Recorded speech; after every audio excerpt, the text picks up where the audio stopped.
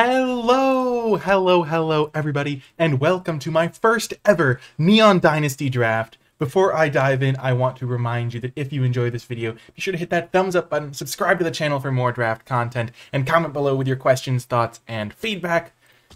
And let's get started. We're going to be talking through every pick, every play, so that you will know what to do in your own Neon Dynasty drafts.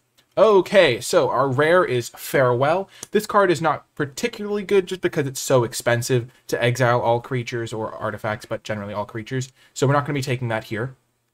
Our uncommons are pretty good. Touch the Spirit Realm is quite nice. You can exile an artifact or a creature, so for 3 mana, or you can use the channel ability to potentially protect one of your creatures. So that's quite nice as well.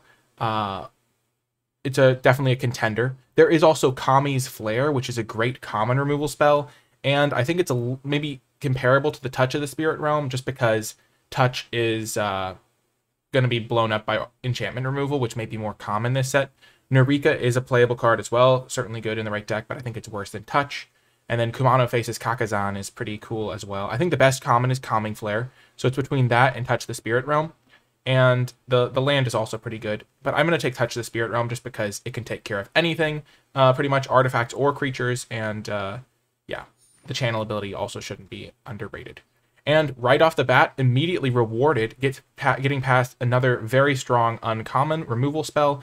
Destroying artifacts or enchantments is going to take care of a lot of threats in the set anyway, and killing tap creatures means you're pretty much always going to be able to kill something with this, and then sometimes you'll even be able to get an extra 2/2 out of the deal, which is just like game-breakingly powerful. So it's not as surprising to see this in the pack because the rare is missing, so maybe they took a very powerful rare, but we're going to be taking Banishing Slash here. If it wasn't in the pack, what I like to do is to choose between the best card that's in my color and the best card outside of my color. And so the best card in my color is probably this Narika Yamazaki, especially because if I attack with it, I can then use the Touch of the Spirit Realm if I've had to like discard it earlier in the game for some reason. So that's a nice white card. I think it's better than the Moth Rider Patrol. Containment Construct can do good work, but I think it's worse than the Narika. And then in the commons, I think Okiba Reckoner Raid is slightly better than Lethal Exploit. Greater Tanuki is also a good card. I'm trying to like hover over the cards for long enough that you can read them, but there are a lot of cards to talk about, so keep that in mind. I know that everything's new, so not everyone's as familiar with the cards as I am from all of my extensive stuff that I've done to research them and things of that nature. Okay. Invoke Justice. So 5 mana, but it is quadruple white, so that makes it very hard to cast, and you just return a permanent and then put 4 counters. So I'm not really high on this card just because quadruple white makes it like basically impossible to cast in a reasonable time frame. Colossal Sky Turtle can do good stuff, but it's a blue-green, and I'm not close to blue-green, and I have 2 really good white cards. It's not just any 2 white cards. The Roadside Reliquary is nice because I already have an enchantment that might stick in play, like the Touch of the Spirit Realm, and this can be sacrificed to draw me a card. Era of Enlightenment, another enchantment, but it's a little bit weaker, kind of slow. Kitsune Ace is fine. I think I'm going to branch into another color here, though. None of these cards are particularly good, so I think it's between the Roadside Reliquary, and then the next best card in the pack maybe is like Armguard Familiar. I think I'll take the land. I think the land is going to make my deck better. I think Invoke Justice is just too difficult to cast to be worth including. So I'm just going to take the Roadside Reliquary and be relatively happy with that. We'll keep in mind that we've seen a little bit of blue cards, maybe. And again, ooh, another interesting pack here. The Skyblessed Samurai potentially plays really well with enchantment themes that I already have going on, like Big Flyer. There's also Eiganjo Exemplar as a nice 2-drop. That also is an enchantment creature and can reward me for Samurai shenanigans. And then Prodigy's Prototype is really interesting as a vehicle payoff for a blue-white deck potentially. We did see a couple of potentially playable blue cards in that last pack. Getting a couple of artifacts would also make this Roadside Reliquary better. We have some good removals. It also makes Banishing Slash a little bit better. I also like Moon Circuit Hacker a lot. I think I would take Eiganjo Exemplar over it because it's a white card versus a blue card. This is what it says if you need to read it. But it's a very tough pick here. And I'm not exactly sure which one is the most correct. I think Prodigy's Prototype is going to be my pick, because if I want to play blue-white, I'm going to have to stake my claim on the gold cards. Sure, it's great to take Skyblessed Samurai and leave myself completely flexible, but we are seeing a decent number of blue cards here, and if I do want to end up in blue-white, I really don't want to be passing that Prodigy's Prototype. Okay, moving on to the next pack here. Not really regretting my decision so far to take the Prototype. I think so far everything's going pretty reasonable for me. Imperial Oath is a potential option. It makes a bunch of tokens that can be used to crew vehicles or just to attack past things. I'm not a fan of Bronze Cudgels. Just not a good ability, and so you shouldn't be playing this card. Imperial Oath is making a bunch of 2/2s. It is an expensive card, so you don't want too many of these sorts of things, but taking one can be fine. There's a combat trick in Regent's Authority. Repel the Vile can do good stuff in the set, but I already have a good amount of removal. I think Moonfolk Puzzlemaker is also like not a great card, just too small stats-wise. Shattered Era is fine. I'll take Imperial Oath, though. Just a fine white card, and could potentially play well with my shenanigans. I also have this thing to make other tokens, and so maybe I can take some potential cards that work well with tokens. Okay, so we see Goshintai. So this is a shrine, which we aren't really going for that direction. We also kind of have some blue-white payoffs. And it looks like we're seeing a lot of good blue cards in this pack. There is the Futurist Sentinel, which is good with my other vehicle because this can make pilots that can crew the Futurist Sentinel, just a 6/6 crew 3. We're not going to take this here. Hopefully we can get them a little bit later. There's Suit Up, which also plays well with vehicles. And then there's also Arm Guard Familiar as just a 2-drop, which I think I'm going to take here because if you look at my curve, I don't have any 2-drop creatures right now. And you really want to make sure that even in your non-aggressive decks, you have like 5 of those. It's also an artifact to work with my Roadside Reliquary. So I'm going to take the Arm Guard Familiar over the Moonsnare Prototype, which I think would be my second pick. And Suit Up would probably be third, followed by the Futurist Sentinel. I think Sentinel can be good with the Prodigy Prototype and stuff, but I'm hoping to get those a little bit later. Okay, so we see a pick 7. So Kumano faces Kakazan is still in the pack, so potentially a red Signal. There was also a red Saga in the last pack, the Shattered States era, which is a solid card, but in this pack, there's also a Spinning Wheel Kick, which can do pretty good stuff if you're in green, because you'll have a big creature, and you can usually just 4 mana to kill a creature, but the fact that it has 6 mana to kill 2 creatures is pretty good. There's another Imperial Oath, there's a Fade into Antiquity, so we're seeing some green here. I think we aren't going to be super like stoked to play multiple Imperial Oaths. I'm also not really a fan of Brute Suit, so I think we're going to take the Kumano and just hedge on red potentially being open. Okay. Not that I'm like super optimistic that red is open, but I think this card's quite good, and so I'd rather just leave my options open rather than taking a second 6-drop, because I want to be able to take a 6-drop later on if I see a good one. Anchor to Reality is sweet if I get enough vehicle synergy, so that could be cool. There's also Wanderer's Invention, which is fine, and the Era of Enlightenment, which isn't my favorite card. Aki Ember Keeper can be good. I think the Ninja's Kunai is also nice if you're playing a deck that cares about Modified. I kind of want to try the Anchor to Reality. There's a cool combo in this set where you can get a 7/7 vehicle. So I'm going to take the Anchor on and speculate on it just in case I get that 7/7 vehicle. It is a common after all. And pick 9, we wield Kitsune Ace. So that's a card that works with my Prodigy's Prototype quite well, giving it first strike. We also got back Kumano faces Kakazan. So maybe other players aren't like super high on the card because we didn't wheel the red removal spell from this pack. So I think I'm just going to take the Kitsune Ace to get myself another 2-drop that potentially works really well with my vehicle theme. There's also Blossoming Sands, but we haven't really taken any green cards yet. So we're going to take the Ace. And I'm not against playing Othrider Patrol if I get them a little bit later. I think the card could still be pretty good for me. We're seeing of the 6 cards, 2 of them are blue, 2 of them are white, which is nice. Cyber Trespassers can do some stuff. I think Mothrider Patrol maybe isn't going to have the best home in my particular deck, but we'll still have to just wait and see. I could still move away from blue-white and play like red-white, in which case this being a warrior can be relevant. Okay, and now I'm just going to take another Kitsune Ace. Hopefully I get some more vehicles. Maybe I actually would play the 3-mana 4/3 Vigilance vehicle now that I have a couple of Kitsune Aces. But I think before you have the Kitsune Ace to give it like first strike, you're not really super like thrilled to play that vehicle. Okay, Thornwood Falls. I'm going to take that over the Mnemonic Sphere. This card is pretty solid, but I think that it's better to have the option to potentially splash green than it is to have like a random 2-drop artifact that isn't going to have a huge impact on my game plan potentially. And we'll take the Moonfolk Puzzlemaker, so we're not going to pass a late blue card. Whew, Suit Up came back. That's insane to me. This card looks really strong. It's able to turn my vehicles into creatures. And getting one of these late means that my vehicle deck is looking a lot better. And last pick, Imperial Oath. Wow. That is crazy talk. Okay. So it looks like our deck is coming together. We have a couple of Imperial Oaths at the top end. I'm glad we took the Prodigy's Prototype because it's kind of given our deck a direction. And currently this Anchor to Reality is not making the cut. Looking at this pack, the best card is clearly Tatsunari. This card is absolutely fantastic, but it is really one of those cards that you want to be able to play on turn 3, and we don't really have the ability to do that. That being said, this pack is incredibly weak for our blue-white deck. Like, Skybless Samurai is potentially an option. We have currently got only 1 enchantment, though.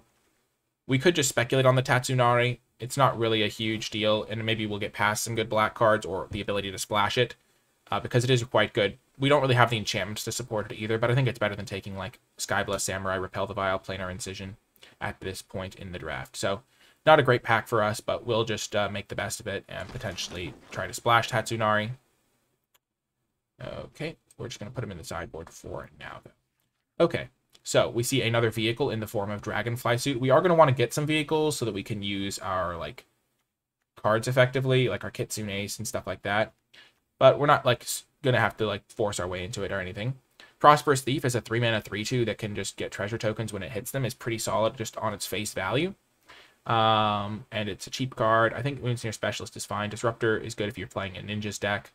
Befriend the Moths can be okay. I think it's between the Prosperous Thief, though, and the Dragonfly Suit, and I'm going to take the Thief. I think it's just a rock-solid card. Sometimes you'll ninjutsu it. It works well with the Moth Rider Patrol for that.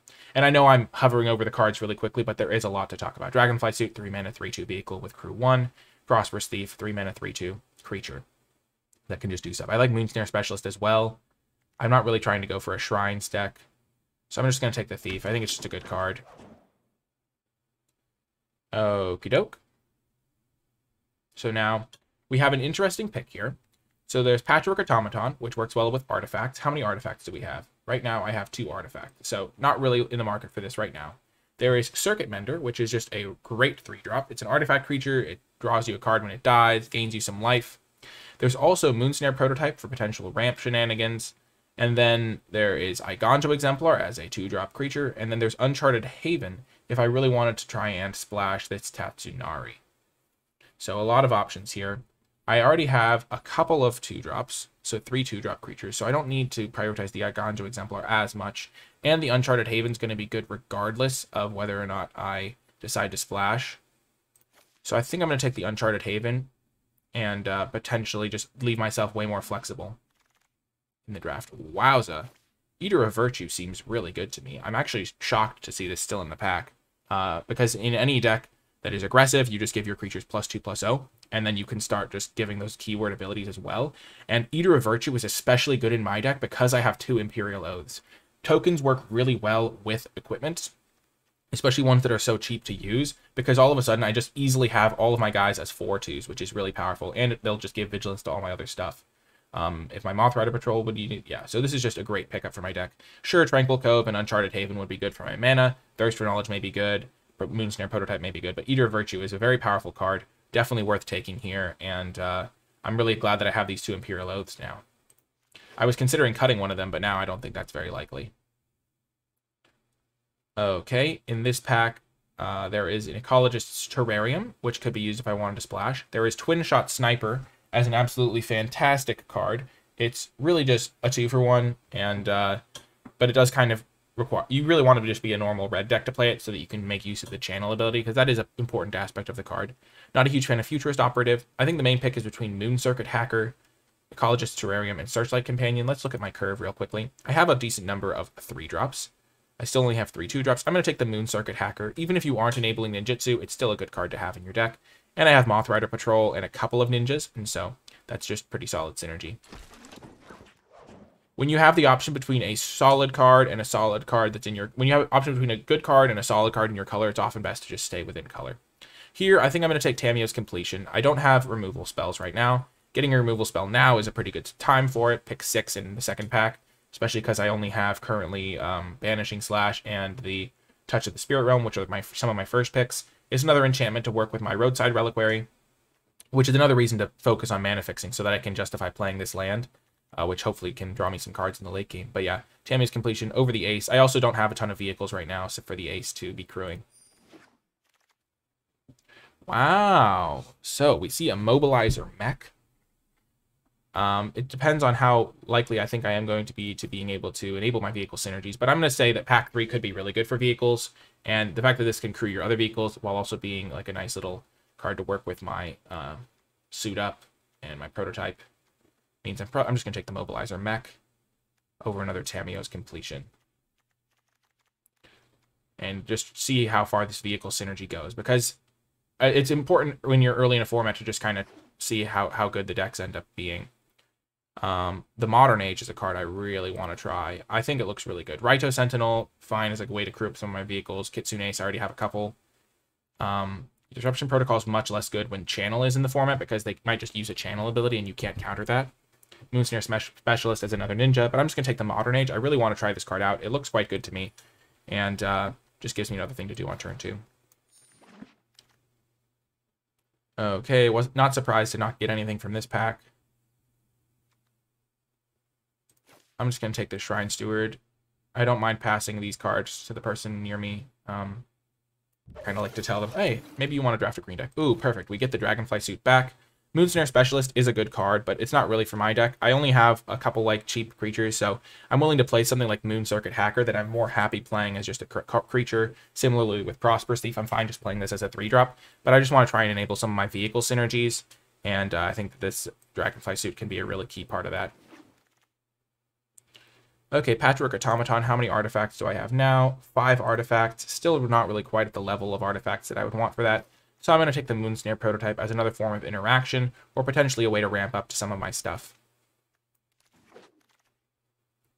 Wow, we get the land. So Thirst for Knowledge is a great card, but as I was saying, I don't have a ton of artifacts. I also kind of want to be casting my artifacts, and the more dual lands I get, the better this Roadside Reliquary becomes, where I just don't have to worry about casting my spells. I have a lot of heavy colors on both sides of the thing. So Searchlight Companion now. So we have a deck after 2 packs pretty much, which is pretty nice. Pack 3. Let's see what we are working with here. So not the greatest pack.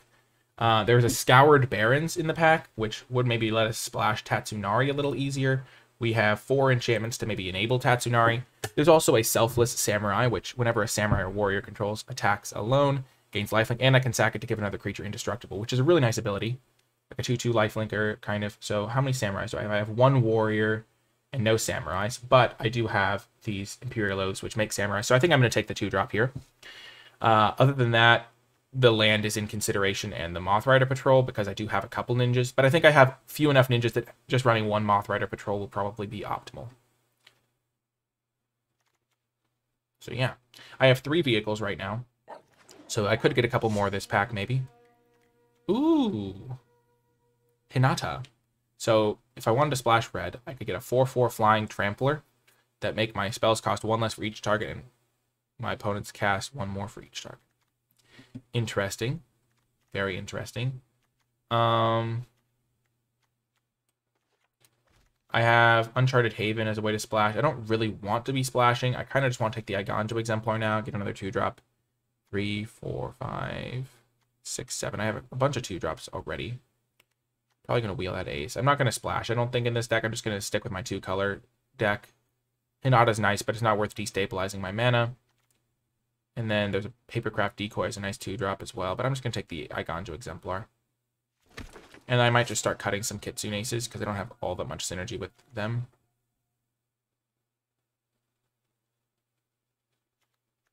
Okay, another Uncharted Haven is nice. Just helps my mana out. If I knew I was going to get this Uncharted Haven, maybe I would have taken the red card for the splash, because then I can just play like 1 mountain and kind of get away with it. But then again, I do have a lot of blue 2-drops and white early drops, so I'm not looking to play the Searchlight Companion, even though it does work decently with my ninjas, and it can like crew my Dragonfly Suits.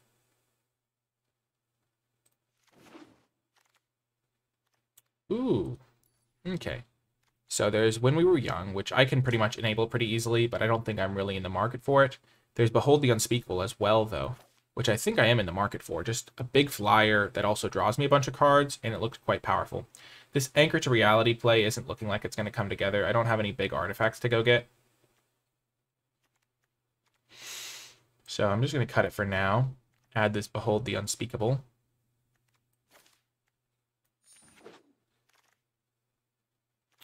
So let's see. I already have an equipment, so that makes me less interested in the katana, even though it would be pretty good with 2 Imperial Oaths. Runaway Trash Bot, +1/+1 for each artifact and enchantment. 6 enchantments, 7 artifacts. So this could be pretty sizable. I kind of want to just try taking the Futurist Sentinel, though, just to see how that turns out in a vehicle deck. Because it seems like the sort of card that would fit like nicely with my other synergy pieces I've got going on. Even though it's not a great card on its own, this is more of an experimental pick. I think the Trash Bot would be a fine pick as well, but I want to be able to try the vehicles thing out and see how good it is, and I can always just sub that card out if I want to. Sure, I'll take the Golden Tail Disciple. Maybe I'll want some lifelink. Not really interested in a combat trick right now.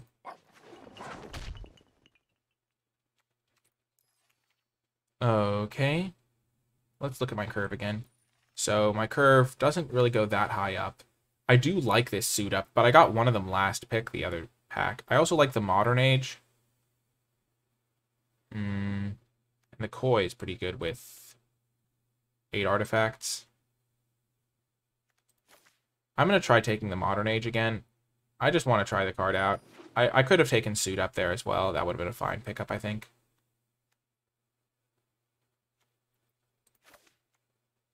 So Moonsnare Prototype again is an option. Reality Heist is not a card I'm interested in. Could also consider Wanderer's Intervention.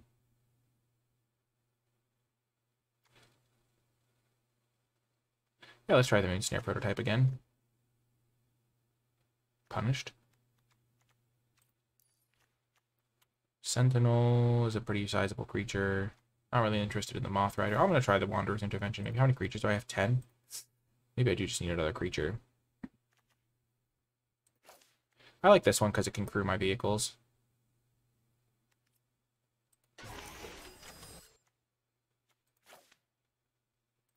Also, my creature count is a little bit underrated because... Ooh, cast artifact spells. How many artifacts do I have again? 10. Yeah, I'm probably not going to play all of those, though.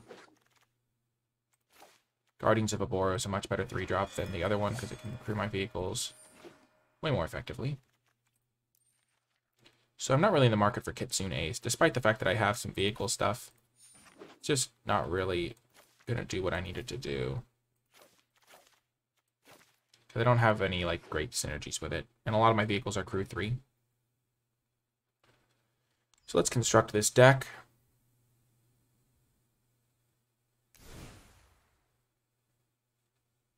So I think I might even play all 3 Imperialos because I do have the Eater of Virtue.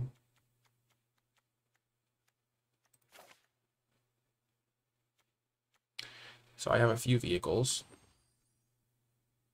4 vehicles. I'm going to try playing all of them just to see how it looks when I draw them. I don't think the Futurist Sentinel is a very good card, but I want to try them out. I'm going to cut the Golden Tail Disciple.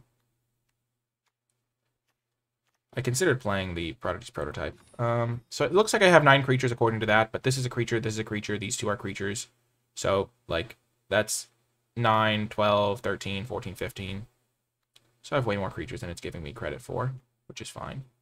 I'm just going to cut all the Kitsune Aces. I have 1, 2, 3, 4, 5, 6 good 2-drops. I've got the Moth Rider Patrol to work with my Prosperous Thief and my Moon Circuit Hacker. I think I'm going to cut it. I don't think I need it. And I'm going to cut 1 Moonsnare Prototype because I'm mostly just going to be using it for its interaction ability. And I think this is going to be the deck that I start with. Looks pretty good to me. I have great mana and I have a Roadside Reliquary when I have a ton of enchantments and artifacts, so we'll see how that does. I could even go up to 18 lands, but I think because of the Modern Ages, I'll be fine with 17. So this is 13, 14, 15, 16, 17. Let's look at color distribution. Slightly heavier blue, even though I do have double white. I'm happy having slight lean towards blue. And that is going to do it for the first deck I've drafted. Let's see how it performs in the matches. Before I get to the games, I want to give a huge shout out to all of the patrons who support my content at patreon.com/NicolaiBolas, and a special shout out to those at the credits level. If you've never heard of Patreon, it is a site where you, the viewer, can go and pledge an amount of your choosing each month to my content to help me continue to make videos and also gain access to some Patreon exclusive rewards like access to my Neon Dynasty card by card tier list. If Patreon is something that sounds like it would interest you, it's also worth noting that there's no long-term commitment, so you don't have to lock in, and you can check it out, cancel at any time, or rejoin the Patreon if you decide to do so. You can find more information at patreon.com/NicolaiBolas, links in the description down below. But without further ado, let's get to the matches. Welcome to round number 1. We have a great hand. We're going to get to try out a lot of the cards I'm excited for. Getting to see how Modern Age plays out. This is a card I'm pretty happy with. I don't know if I'll play it on turn 2 now that I have a Samurai to play on turn 2 that can start gaining me life. Okay. Against an Ecologist terrain, they're fixing their mana. Nice, nice. So white-green is our first foe.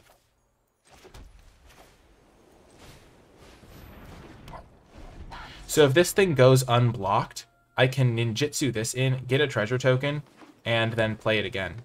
Or play the Modern Age to start making sure I hit my land drops.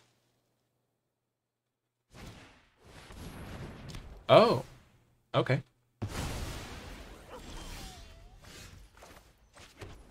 The Mobilizer mech.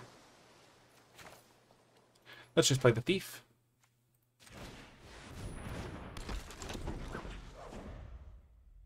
Then next turn I can play Modern Age if I really want to loot to make sure I try and hit a land drop. Sure.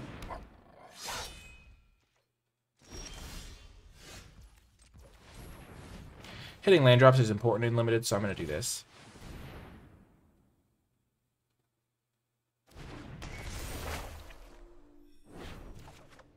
Perfect. And then I'm going to discard... I think Imperial Oath looks like it's going to be very good this game. I think I'm going to get rid of the Rito Sentinel.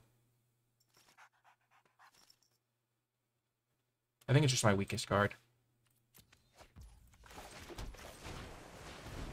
So now I've got a 3/4 that can also crew up my Dragonfly.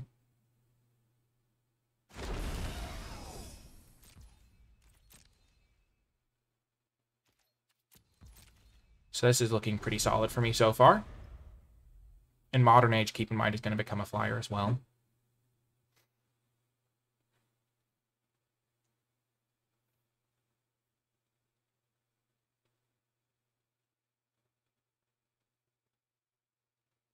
I might end up discarding the Guardians of Abora or the Imperial Oath. Okay. So they're kind of going all in on that to some degree. But it's not actually a huge concern right now. I can still block it. They are letting it tap for mana, though, which can be scary.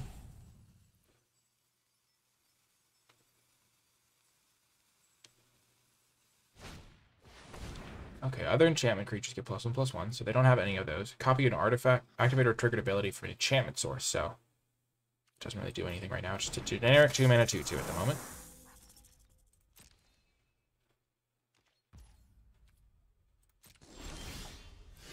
Okay, and I get a loot. Well, we're definitely keeping Eater of Virtue, and because I have Eater of Virtue, I want to keep my Imperial Oath, so that means I'm going to get rid of Guardians of Abora. Even though I'm a little bit wary about leaving behind a way to crew my vehicles, I think this is just the optimal line. And this thing will be able to crew my Dragonfly suit, which can then crew the Mobilizer mech if I need to.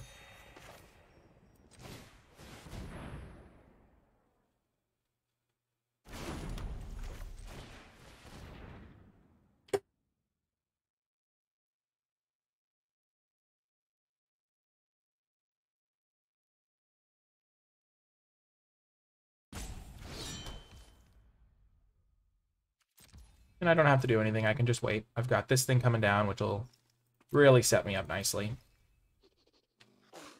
And I essentially have a 3/4 and a 3/2 flyer to hold things down on blocks, and a 2/3 on the way.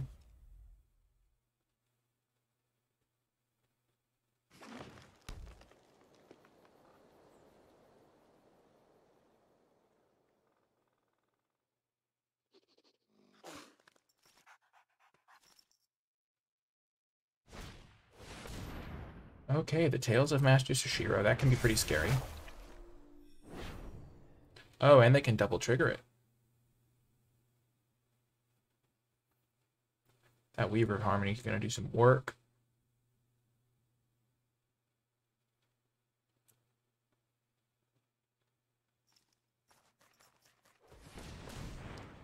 I'm glad I have some interaction spells in my deck to deal with the Moth Rider Patrol. Otherwise, it could have become a problem.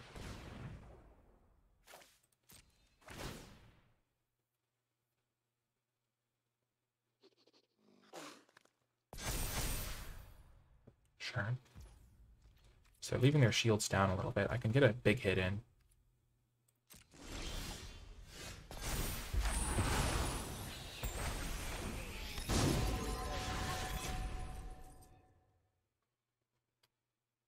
Slightly unfortunate here.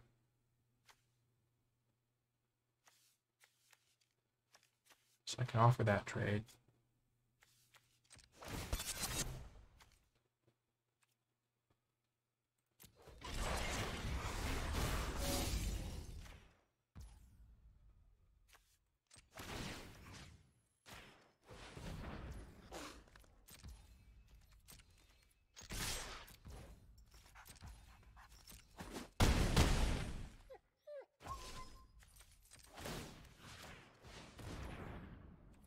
So, not an ideal sequence here for me. The Imperial Oaths coming down would have been really nice.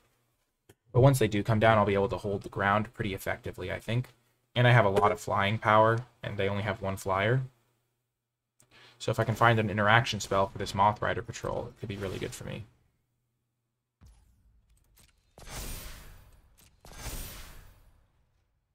And if my Vector Glider trades off, then this thing gives flying.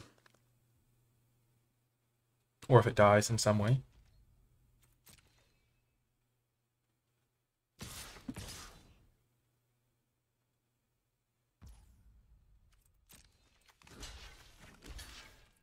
Well, that's just gravy.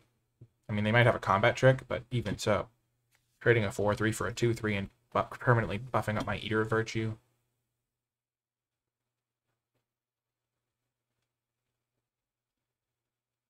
To give all of my creatures flying, it's pretty devastating.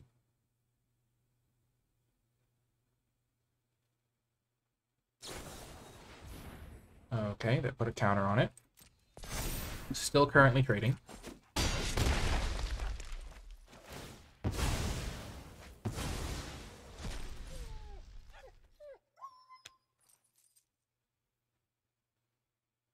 The same is true for Indestructible. How can the equipped creature dive? Oh, I guess they give it -X, -X. Reading that card. Okay.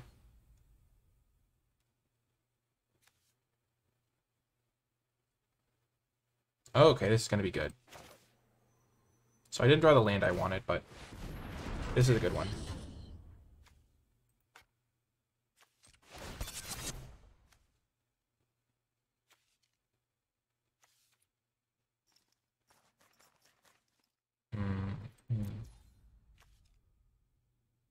So they hold this guy back as a blocker.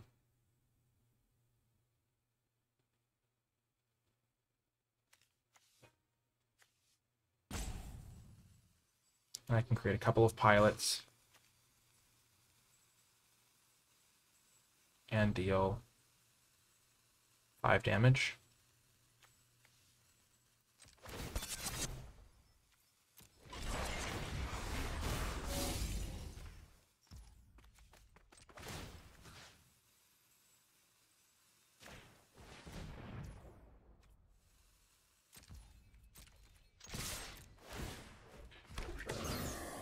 Oh, it's whenever one or more attacks. Okay, perfect. Yeah, I figured they'd block that one.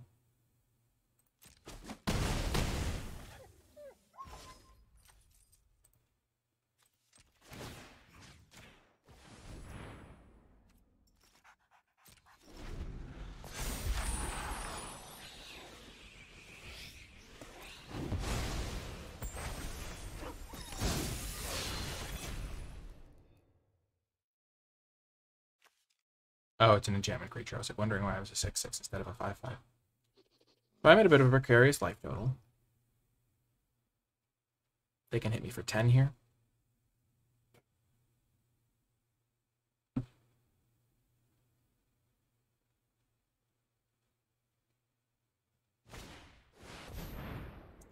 Okay.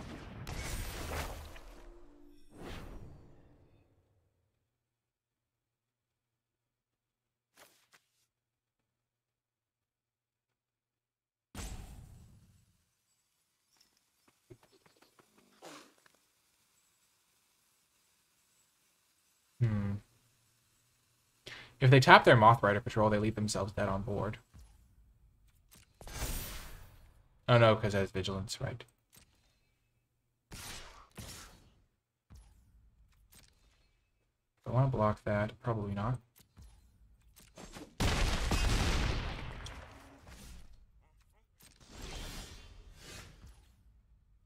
little bit unfortunate in how this is working out for our hero, getting stuck, unable to cast those. I'm still going to cast this Modern Age, though. I have to loot away an Imperial Oath. Hopefully I can find a removal spell. Well, that's unfortunate. Oh.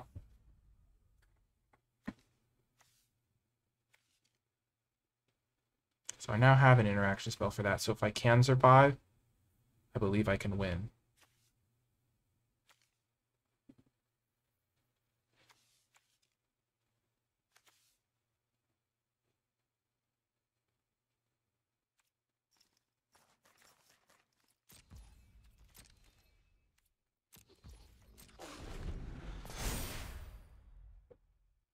Or I can come close to winning. I'm not quite at the damage threshold I need to win, unfortunately.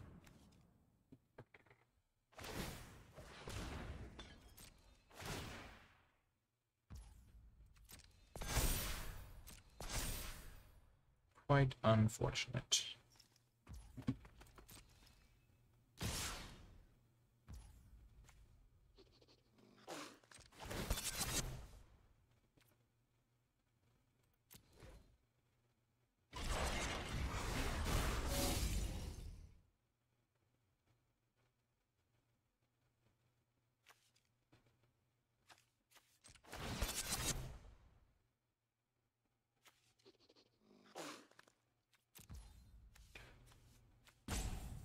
If I can block. Yeah.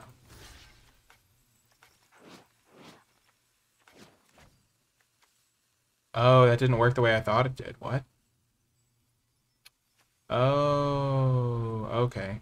So Eater of Virtues doesn't work with the Saga. I'm sure somebody was getting confused on that, but I guess it flips back into a Saga when it gets exiled. That was an unfortunate game. I think I was favored to win for a lot of it. If I had hit a land drop, I would have been able to play all my 2/2s out, and then I would have really been in great shape. But they basically just had their rare that let them get like 4 counters a turn, and I couldn't compete with it because I had missed my 6th land drop for too long. Definitely an argument for running 17 in this, for running 18 in this deck, because I have ways to use it, but that's just going to happen sometimes. You're going to miss your land drop. Feels tough to lose those ones when I felt so far ahead. Also, glad I learned how that card interaction worked. Also, if I just drawn my interaction spell a turn earlier, I think I would have gotten them. Okay, this hand looks great. It's got both colors. It's got a Roadside Reliquary, so I'm not going to get flooded again. Overall, just a great hand. Also, I didn't know how the Prodigy thing worked. I sacrificed one of my creatures to essentially get a 1/1 and deal 5 damage, which is probably still worth it, but I thought that I was going to get a 1/1 for each attacking vehicle. Just something you learn. Opponent is deciding whether to go first. That's a tough decision. Not. You always want to go first. Oh, they're deciding whether to keep. Never mind. It's Premier Draft. They don't get to choose whether they go first. I will keep this hand. First time seeing how reconfigure works, potentially. 2-drop, 3-drop, reconfigure this up, make a 5/5. Seems decent.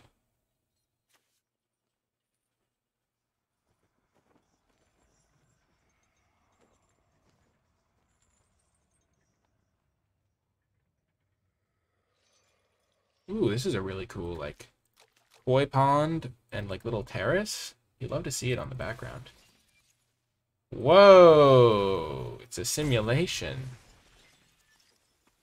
I wonder how long it would have taken people to figure that one out had they not witnessed it. Okay. Lead with our planes, because we do have a double white card we could draw in our deck. So, potentially, like if they played some crazy enchantment on turn 2 and we happen to top deck our spell, we might want to kill it.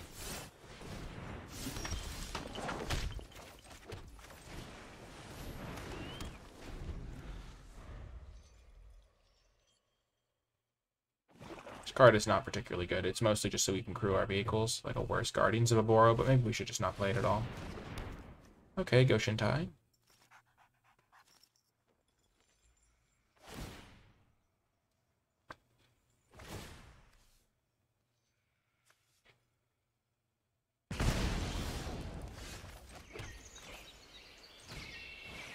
So far, a pretty straightforward game. If I'd drawn Tamiyo's completion last game, I would have won. That's another removal spell. I was thinking mostly of like my exile card and things like that, but and banishing light, those sorts of things. But yep, they're playing 3 colors. Interesting. Maybe they're playing a 5-color shrines deck.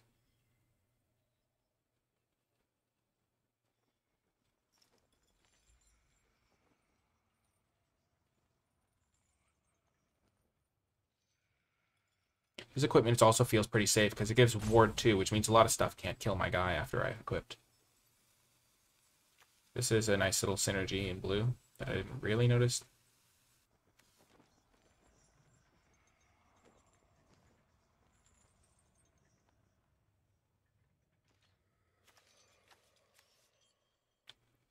Huh. We'll see if they pay the 1.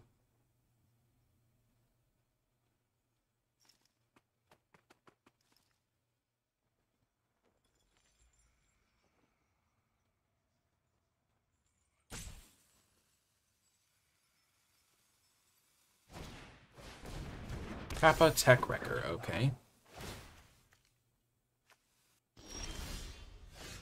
Death Touch, eh?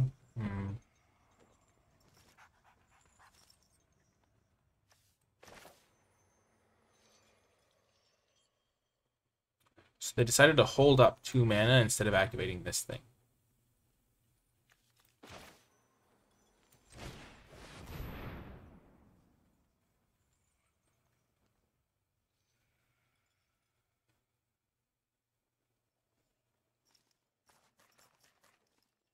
Now that they have a Death Touch creature, I don't really want to suit up my guy.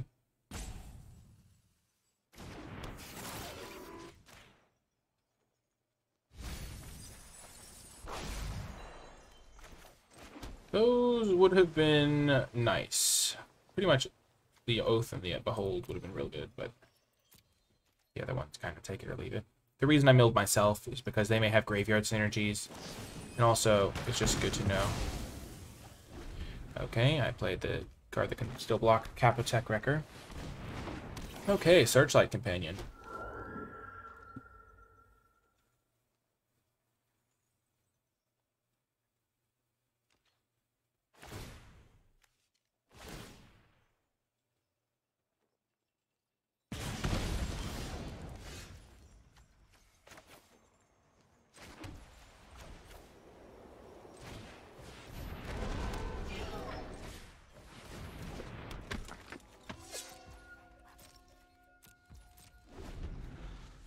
I guess I don't really need to play the 4-mana 6/6 vehicle because Prodigy's Prototype doesn't really reward that vehicle attacking anyway. It could just kind of be self-contained. So maybe I'll shave that after this game and try it on a different card.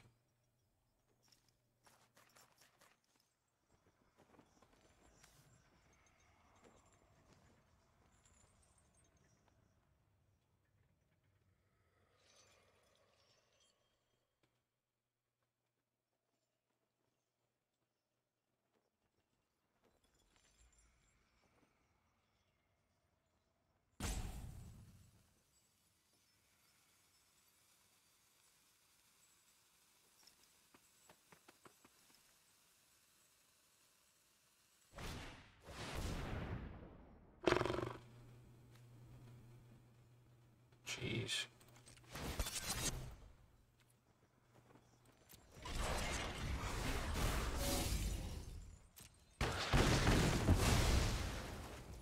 Wow.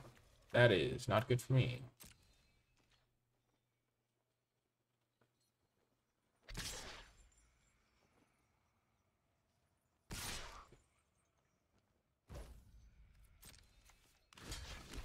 It's gonna trade anyway, so I might as well save the damage.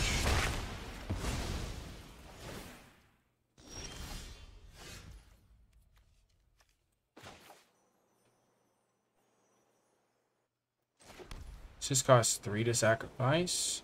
So if I put Tamiyo's Completion on something, I'll draw an extra card. So if they play something big this turn, I'm going to use Tamiyo's Completion on their end step no matter what.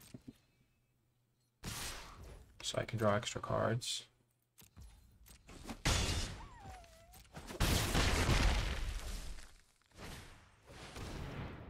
Jeez Louise, they're just countering me beautifully. I'm just gonna tap this thing. It does lose its abilities, which is nice.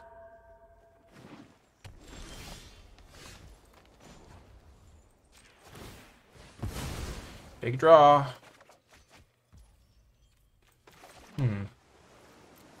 Some would describe that as suboptimal. I would tend to agree with that evaluation.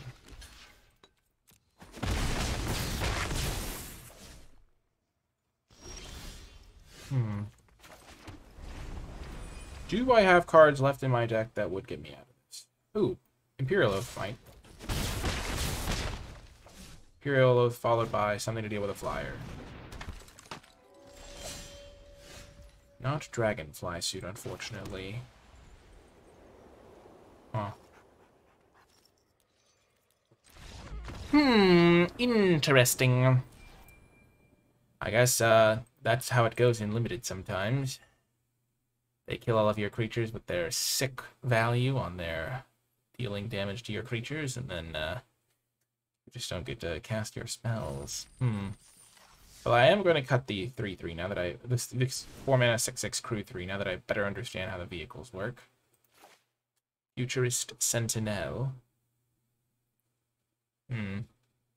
What do I want to add? Golden Tail Disciple.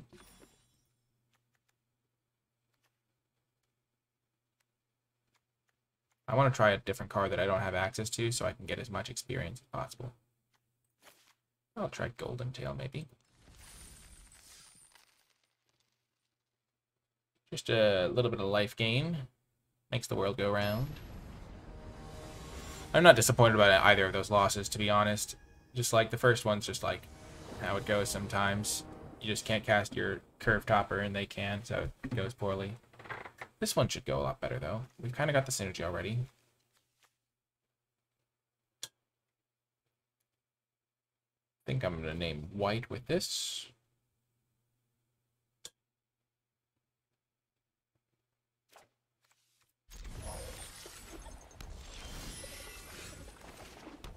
Ah, time to get a little tricksy.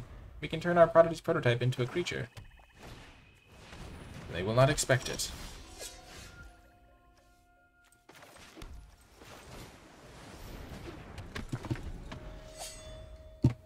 So they've got this white-red synergy, maybe. 100% blocking. Phew! Oh, and they missed a land drop. GG, my friend.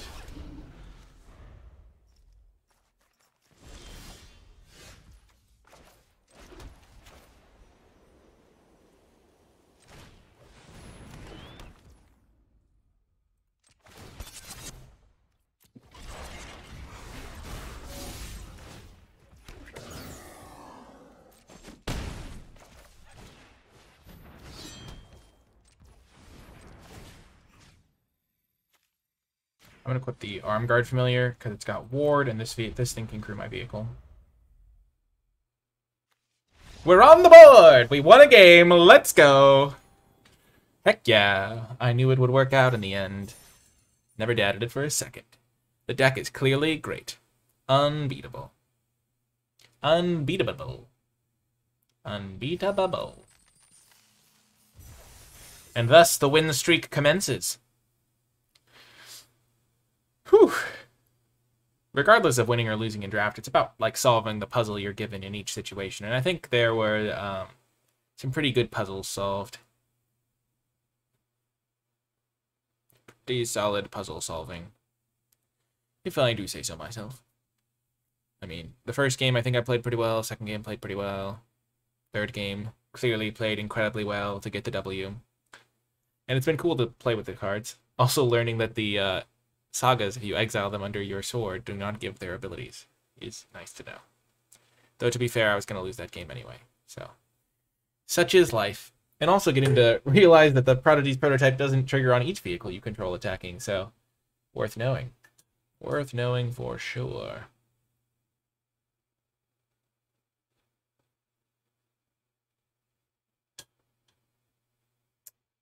Bum, bum, bum, bum. Ah, yes. Ooh, you love to see it. We're going to keep this hand. I'm not going to play the prototype on turn 1. I don't have anything crazy to ramp into, I don't think. I guess I do have Imperial Oath that I could ramp into, but I like having the interaction. It's tough. It's very tough. I'm going to try playing it on turn 1. We'll see how that goes. Because that way I can play this on turn 5.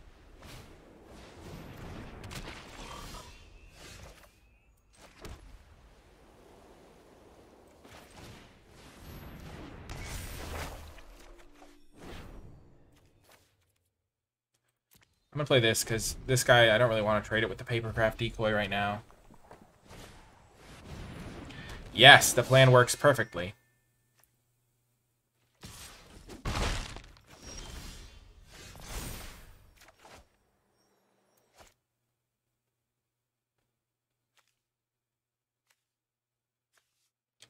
I'd rather have an extra planes.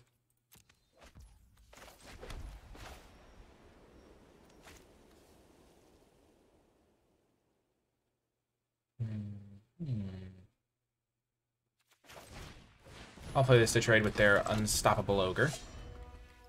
Ogres are not like cakes. Whew. Dodging some damage, nice.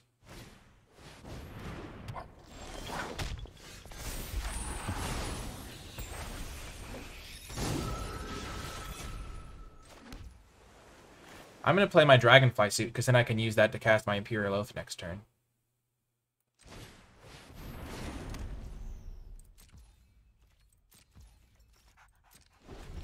And this can stop the Papercraft Decoy from attacking, and then I could crew up my vehicle to trade with the Golden Tail. Sure. I guess they need to draw a card, but I'm fine if they spend their whole turn doing that.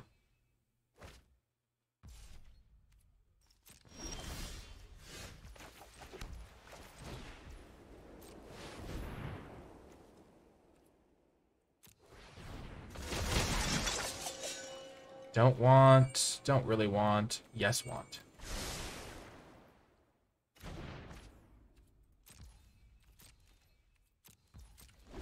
I will double block this. Trade a 2 for 2 for a 2/3 lifelink.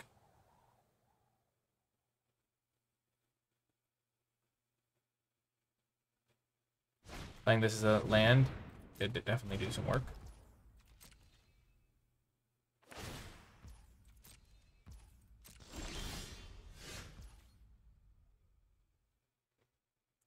Man, I shouldn't just play the other Imperial, should I? Actually, I totally should. It's just so mana efficient, and it sets up my next draw step. Using Suit Up would be nice, but...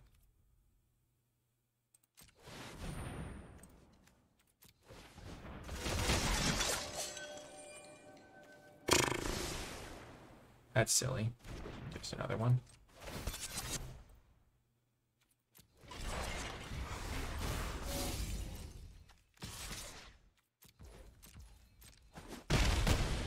I guess I had enough guys that I could have just like triple blocked this thing and I still do the exact same trade. Oh, they're playing black mana as well.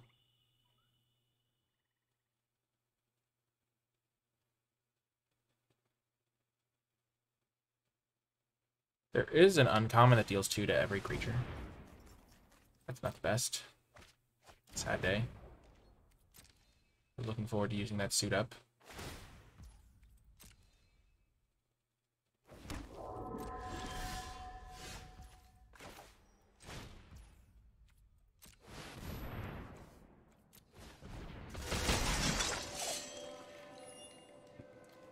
Mobilizer mech certainly good. Modern Age seems good as well.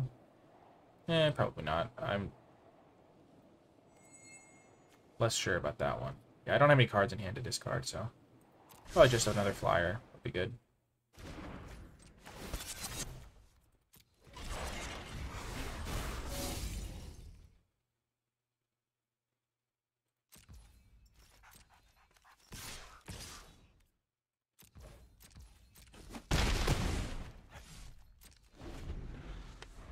So I have 9 2/2 Vigilance creatures in play. And they have 5 blockers. So at the very least, they're getting for 8.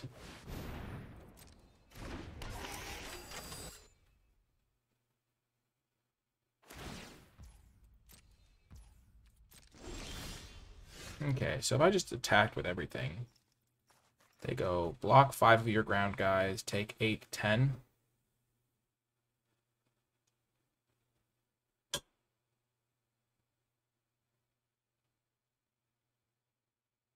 And they lose this and this. They could also gain 2, so then I would lose slightly more.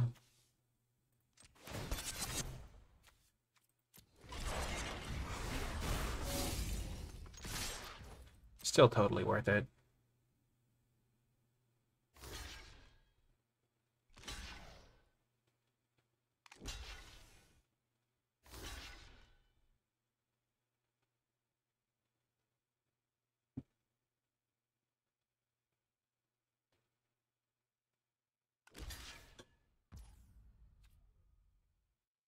Yeah, like, I lose 2 of my guys jump attacking, but I also kill their flyer.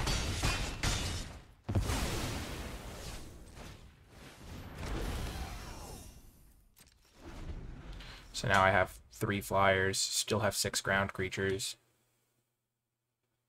They are in trouble. Ooh, neat. That's pretty cool. We can make 2 1/1s.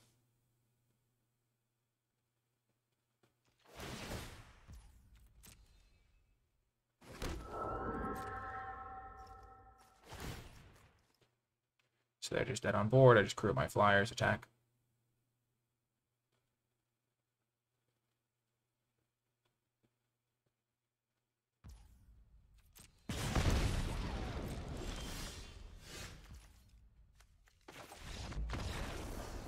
Let's see if we want to make any tweaks to the deck, now that we have seen a little bit of the meta. Clearly a master of the meta already. Know everything I need to know. I'm kidding. I will say, I felt like interaction and stuff like the Tamiyo thing that we had in play, that game was really good. The mana ramp was great. Casting our these bad boys a turn ahead of schedule was great. Kind of want to find room for a second Moonsnare prototype. My creature count at 8 feels low. I don't think Ritos Sensible is any good. I'm going to just do that. Now that I don't have another big crew cost to fill. This card has felt pretty nice. Not that hard to crew if I build my deck a little bit around it. Puzzle Maker. It's a way to scry. I feel like the combat trick would be pretty good, but I think that I already have a suit up, and that's kind of the only combat trick I have room for, given my deck's lack of creatures. But I really want to put this Moonsnare prototype in, so let's try that.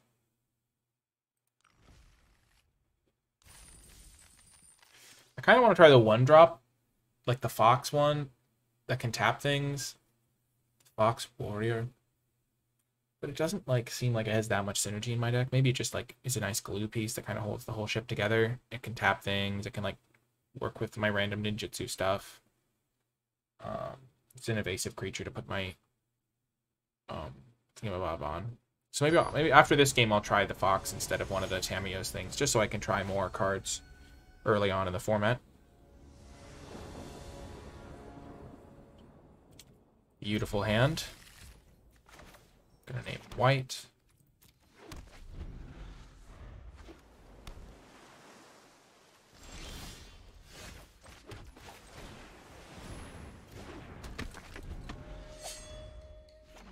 Ooh.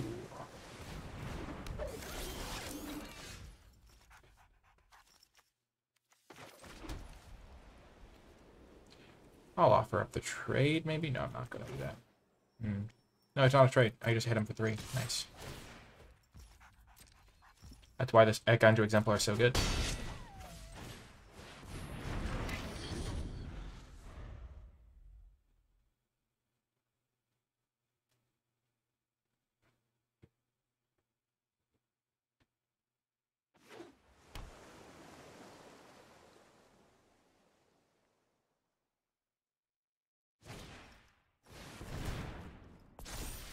Okay.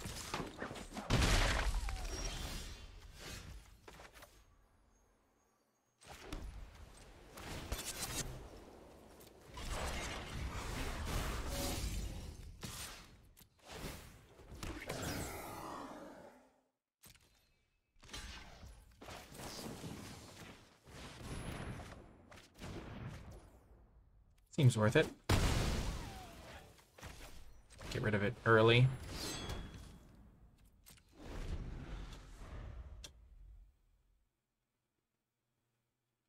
Combat tricks are pretty good in those situations. Ooh, they need to hit lands, or maybe they need a land of a specific color. They're also playing blue-white. Interesting. This is a cast trigger. I thought it was just an ETB trigger. Good to know.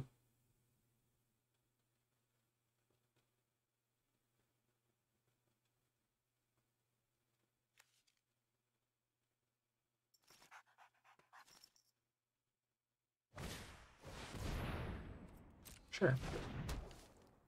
So I can use Touch the Spirit Realm to flicker my card and make it safe again. Not really super, like, in the market to do that, though.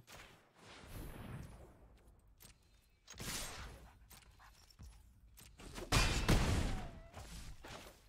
least not without substantial upside, which I think I can get. I can channel this, discard it, exile this thing, return it to play.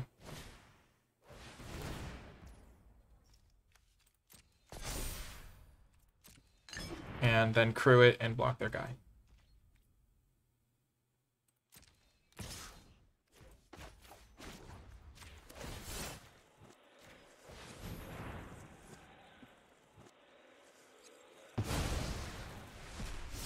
Oh, no, I messed it up. It comes back at the next end step.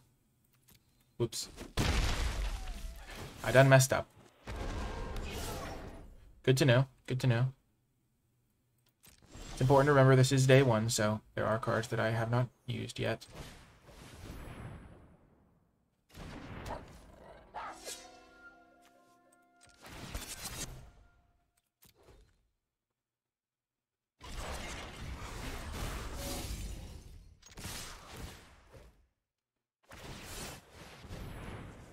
Yikes.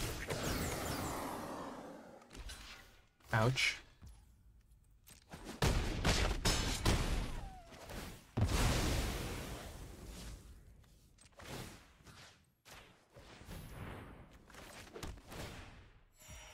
Gotta play my land in case I draw my samurai card.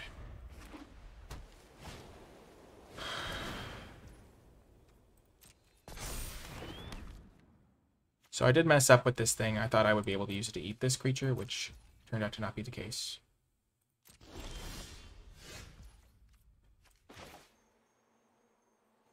So I can sack this to draw 2 cards.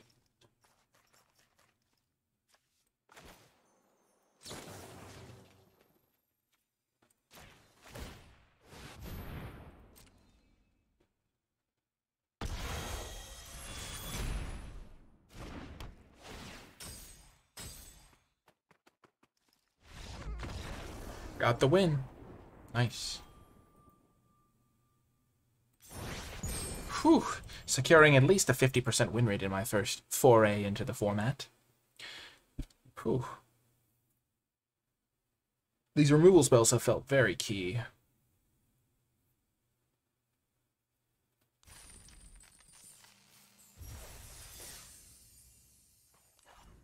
Like, maybe I just want to play as many of these Tameo guys as I can get my hands on the Moonsnare prototypes.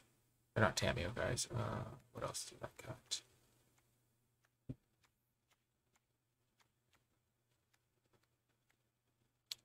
The deck's just fine. Maybe I don't need this guy. It does have synergy with the equipment, which I don't really need more synergy with. And it's some ninja stuff, but I think we'll be fine. I'm glad I cut that 3/3 defender. Now that I don't have as many crew 3 cards, I don't think I need it. Okay. Let's get this dub. Okay, nice. The Moonsnare prototype showing its power once more. Gonna help me get empty-handed so I can use this Behold the Unspeakable. And Armguard Familiar is gonna be able to stick around because it's got Ward too, so I'll be able to make sure I can cast my stuff.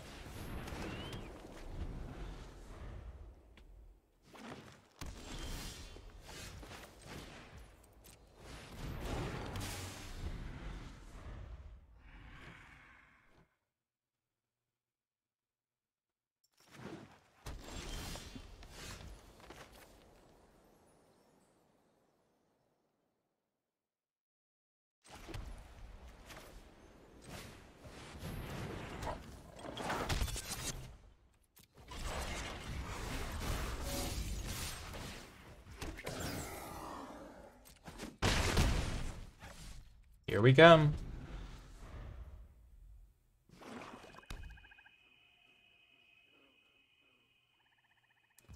Moonsnare prototype doing a lot of work. Okay, I'm really worried about them having a board sweeper of some kind. Okay, I can play this thing and getting my hand even closer to being empty.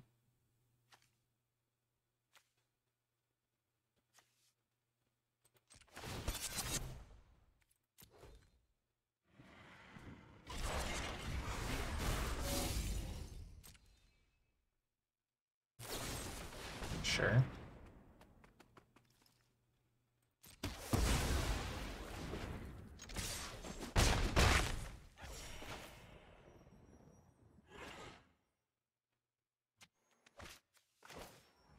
I could just play this and save this for interaction. I think that's better. Because this can, like, force them to get rid of their blocker, and I just get to hit him an extra turn. Okay, Fang of Shigeki. Yeah.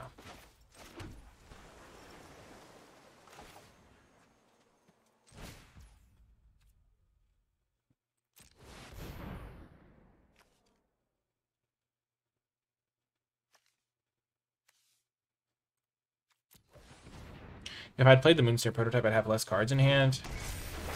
But I still don't think I'd be able to get below the threshold. And now I have interaction and stuff. Oh, they have a pump spell? Okay, sure. And I don't get to gain life. This feels bad, man.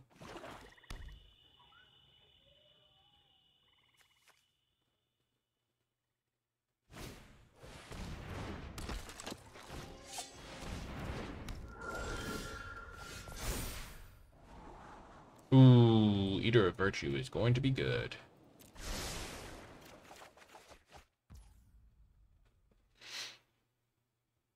Hmm.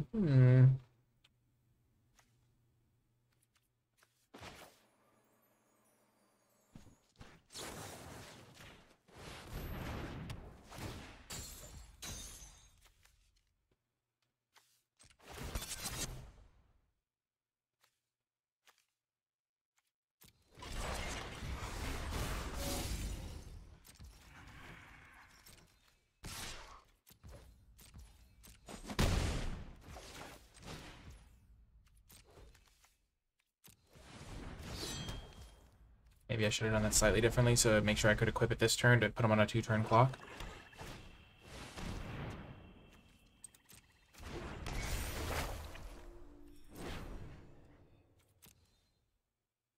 I'll discard Guardians of the World.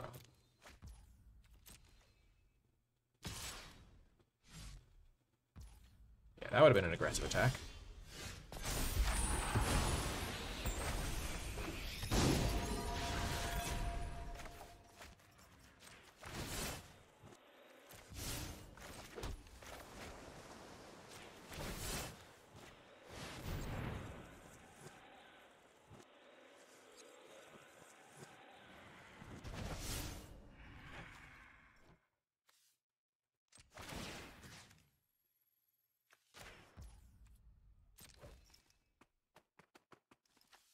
I can tap the Eater of Virtue itself. Nice. Bum, bum, bum, bum. I was considering putting it onto my flyer, but then putting on the ward creature makes a lot more sense. They can't interact with it. And also, the flyer would not give the Eater of Virtue flying, because that's not how it works. We are learning. Whew. This is why it's important to not get rattled by a couple of losses. Keep faith. Also, Prodigy's prototype is kind of insane. It's performing very well. It just makes a couple of 1/1s, which turn out to be like really relevant cards. And also the Tamiyo's card has been really... Not the Tamiyo's card. What's it called? Oh my gosh. Moonsnare prototype. Why do I keep... The artwork is too strong. Moonsnare prototype has been really good. Okay, nice. This is a good hand. Get a white mana.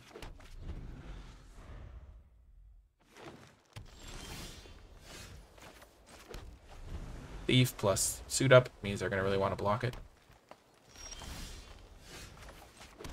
No, you're a turn late, Samurai. It's okay. I forgive you.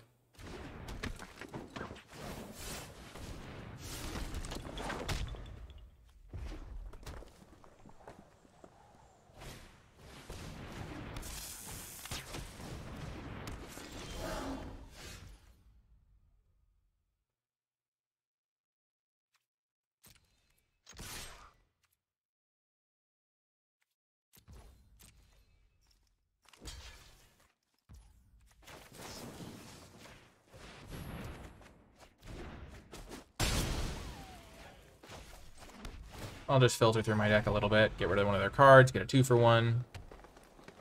Even drew a tap land for max value. Okay, Tales of Master Soshiro. That could be a problem. Hmm.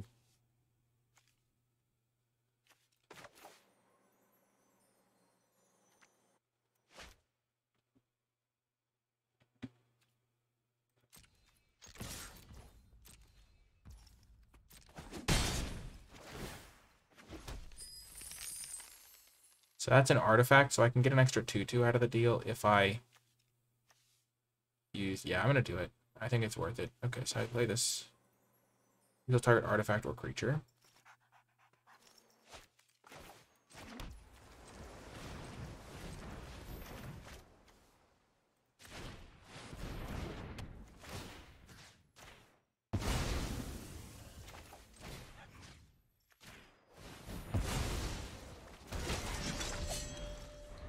Yeah, well done. No! Greater Tanuki.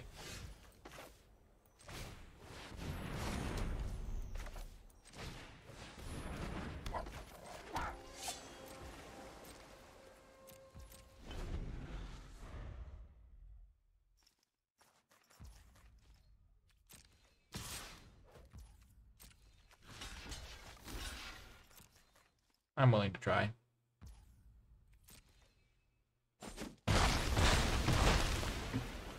Whew. No, another Greater Tanuki. Whew, nice draw, nice draw. I'm just gonna try to go for max damage.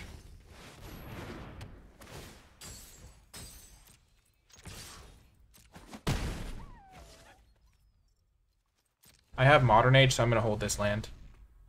2 copies actually of Modern Age. Oh, yikes.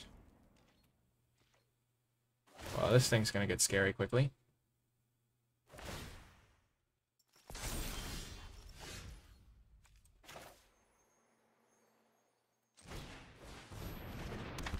This may be it for me. I might just be dead now.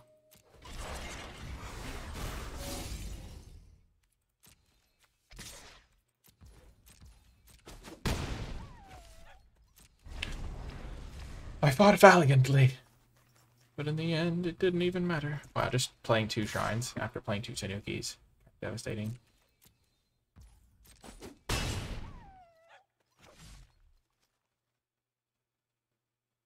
Getting 2 shrines into play is kind of nutso. Yep. I think I played this game to the best of my abilities.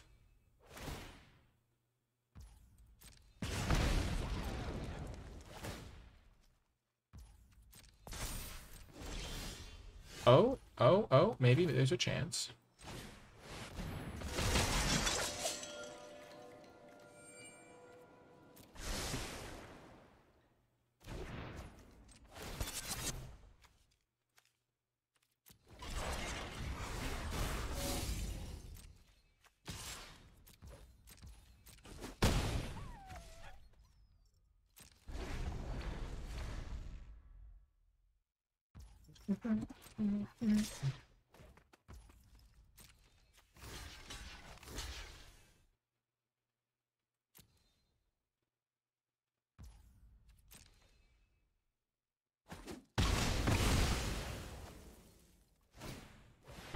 Are you kidding me? You've got to be kidding me.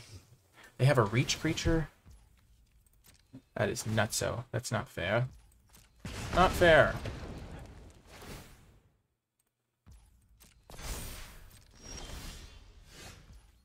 I tried. Gotta be kidding me. If they hadn't had a reach creature, I still kind of had a shot.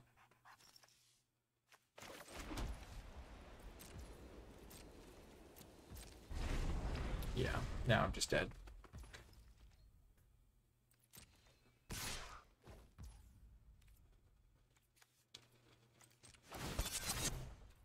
Still, pretty good performance for the deck. Never going to be able to get through this thing, so might as well jump with that thing.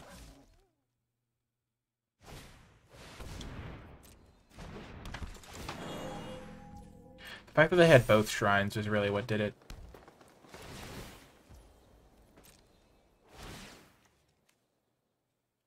Also the fact that they drew 2 less lands than me.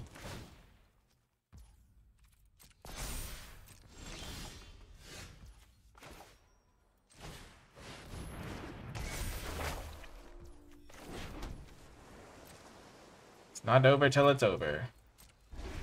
Except this one's pretty much over.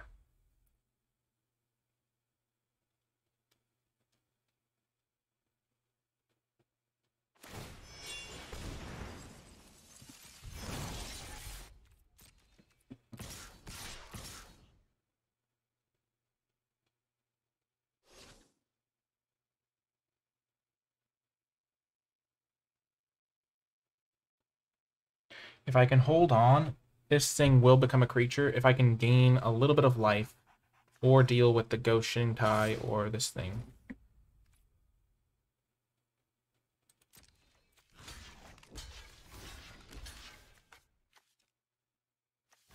The fact that this has trample is a real issue. So that means I might as well double block. I'm just dead no matter how I spin it.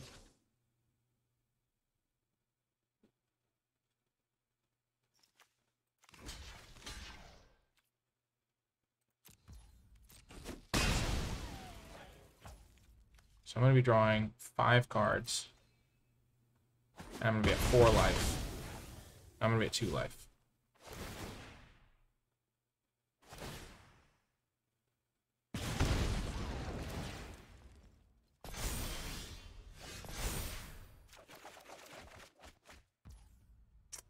If they didn't have that thing in play, I would have been able to maybe do something.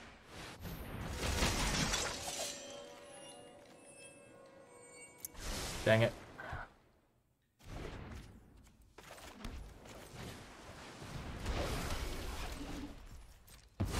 Close one, but no cigar.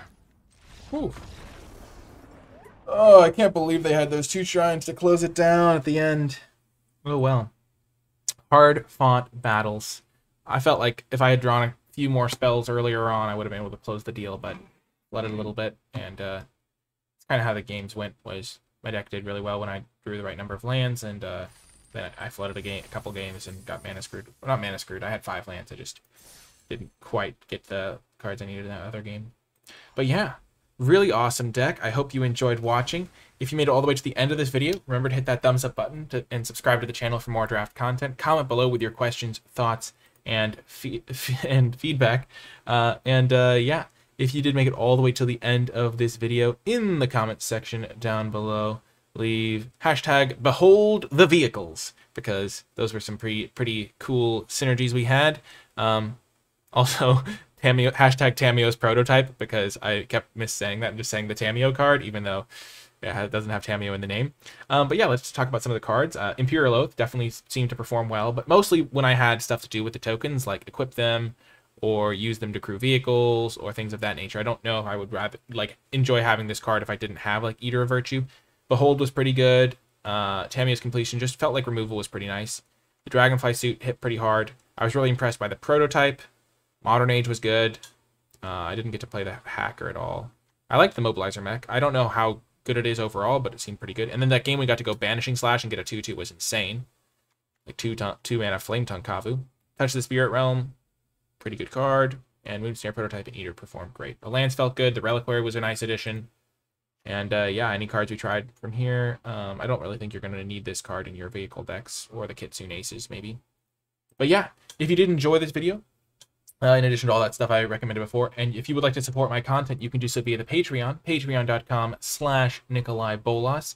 Patrons gain access to my tier list for Neon Dynasty and also some other cool rewards. But most importantly, patrons are helping me continue to make videos and content and things of that nature. So I guess content kind of encompasses all things of that nature. But yeah, if you are enjoying my content and want to help me continue making it, Patreon is the best way to do so. You get to choose the amount that you pledge each month. You can cancel it at any time if your circumstances change. But yeah, Patreon's a great place to go to support my work. You can also find linked in the description the NicolaiBolas Discord server, which is the place to go for talking about all things Magic. You can find links to my articles, which are free to read, and you can find links to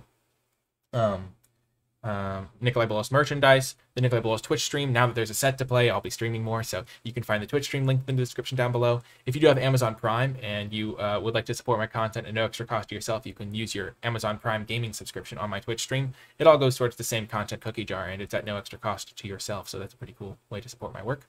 And yeah, just all that cool stuff linked in the description down below. That is going to do it for this video, though I hope you enjoyed it. And I'm really excited to dive into more Neon Dynasty with all of you folks. Anyway, that's going to do it, though, and I will talk to you next time.